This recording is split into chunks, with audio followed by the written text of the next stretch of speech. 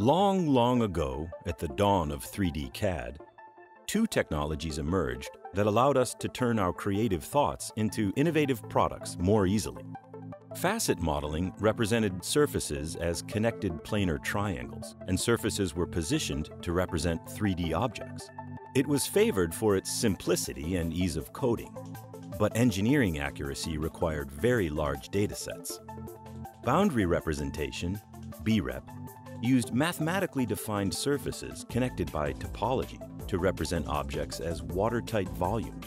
This was concise and precise, but also more complex. BREP proved the best solution for engineering, and today, the vast majority of CAD/CAM systems for design, simulation, and manufacture of consumer and industrial products are BREP-based.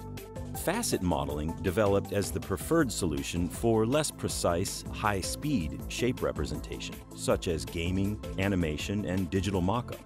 Recently, facet data has become more common and more valuable in engineering workflows, with the emergence of high-precision, low-cost 3D scanning, medical scanning, and 3D printing. But the benefits of using facet data are reduced by the need for one-way, one-time conversion to BREP format, which is often time-consuming and error-prone for numerous technical reasons.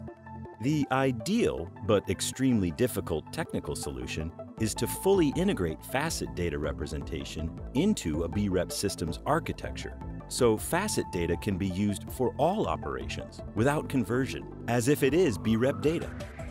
Siemens PLM has developed this groundbreaking solution and calls it Convergent Modeling. Use facet data in your BREP workflows with no data conversion and all the benefits of both technologies. Take a look into Convergent Modeling and take your innovation to a whole new level.